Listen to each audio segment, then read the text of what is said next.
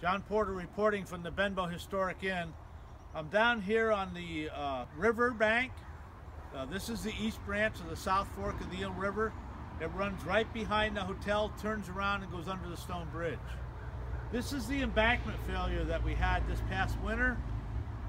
The heavy rains that we had took this bank out. We're in the process now of fixing this situation. You can see they just put the riprap in this past week.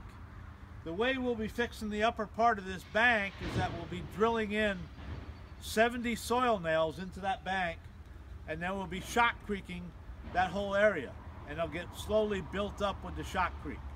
The bank will get stabilized. It'll be a permanent fix. This happened this past winter.